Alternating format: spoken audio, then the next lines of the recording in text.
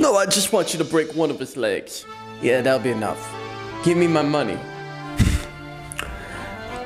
You running into money problems, financials got you down. You've been sports gambling a little too much. We've all been there.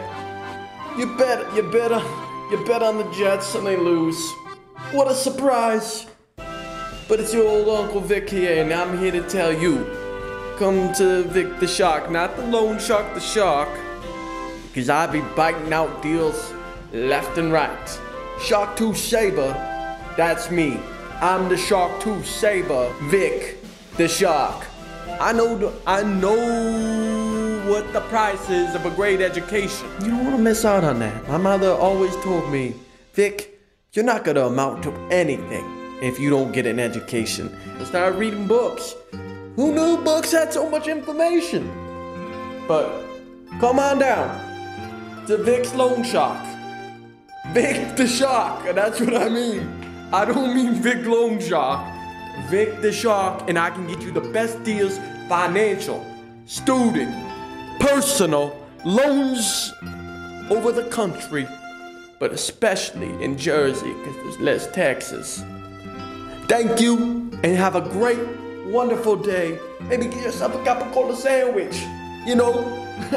Yeah, I ate a little capicola. It's about everything I got.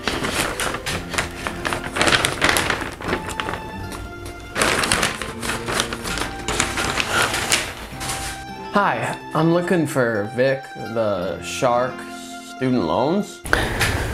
You're talking to him. Vic the Shark at your service. Who might you be?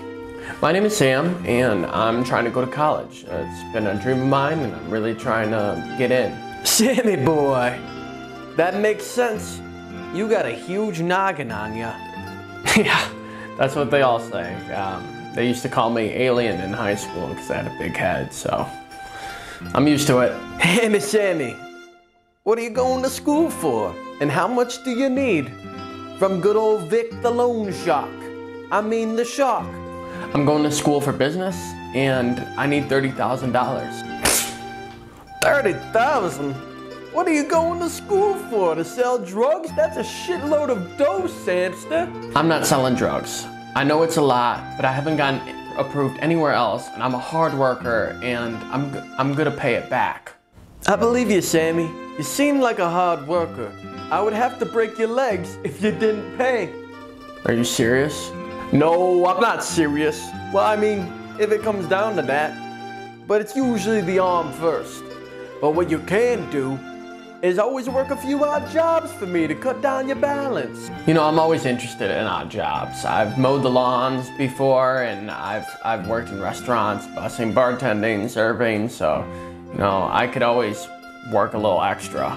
It's not really a lawn mowing or restaurant that I'm talking about, but it would be a job that would be way worth your while.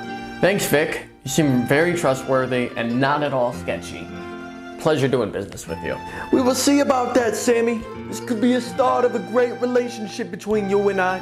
But take care of yourself and make sure you come around and see me, old Vicster, with that good old brioche, if you know what I'm saying. Or else I might have to show up at your address and maybe undress you and put you on the railroad, if you know what I'm saying.